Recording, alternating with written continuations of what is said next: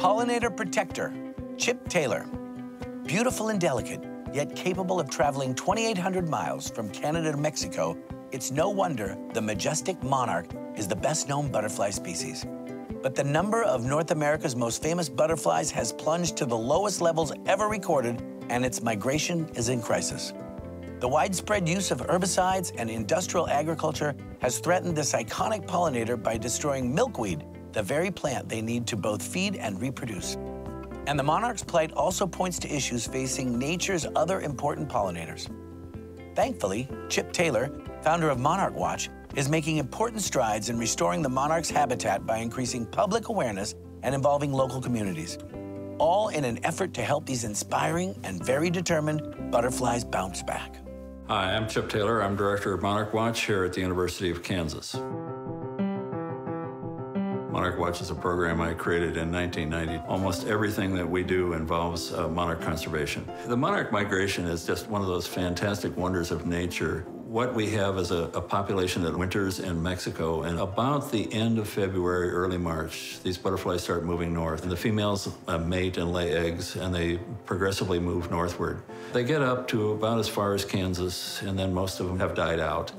And then their offspring take the migration all the way up to Winnipeg. And then there are 2 or 3 more generations, and then the migration starts back again in late August. By the time you get to the end of October, they have reached Mexico again. Monarchs have evolved to only use a group of plants that are called milkweeds. Milkweeds are their host plant. The females lay eggs on these plants. The larvae feed on these plants. It's the only plant that larvae will feed on. If you don't have milkweeds, you don't have monarchs. One of the things that concerns us is that milkweeds have been eliminated over large areas, and we realized that the monarch population was going to go down because of habitat loss, so we created a program called the Monarch Way Station Program.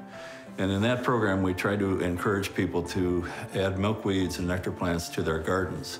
And it's been a modestly successful program. We have something like 7,600 registered sites across the country, but we need about 7 million. So we need all those gardeners out there to join us in this fight to save the monarch migration. This is a Monarch Way Station seed kit, and if you order one of these for your Monarch Way Station, you'll receive milkweed plants that you can plant in your own garden and then establish your own monarch habitats where the monarch butterflies can come and mate and lay their eggs on the milkweed plants that you've planted. My name is Elliot Demler. We are here at Taylor Creek Restoration Nurseries, a division of Applied Ecological Services. This is our nursery where we grow all of the milkweeds for Monarch Watch. Monarch Watch initially approached us wanting to grow a few thousand plants to try to distribute to help support the monarch population. We started off with about 5,000, and this year we're at 50,000+ milkweeds for Monarch Watch. Applied Ecological Services is ecstatic to be involved with Monarch Watch and the great work they're doing to help conserve and protect the monarch butterfly.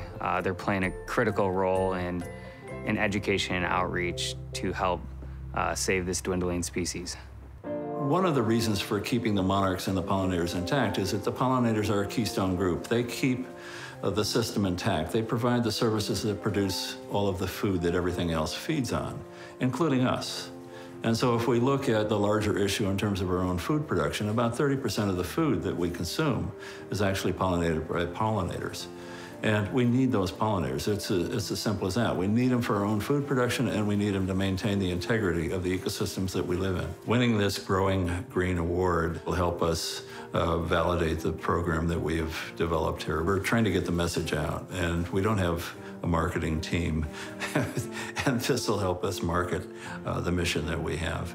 We'd really like to thank NRDC for this award, this Growing Green Award. It's very helpful to us, and their support has been very helpful in that it has allowed us to have a program where we can advertise that we will distribute free milkweed flats to something like 180 different schools and nonprofits, and we're halfway there, and we're having a lot of fun with it.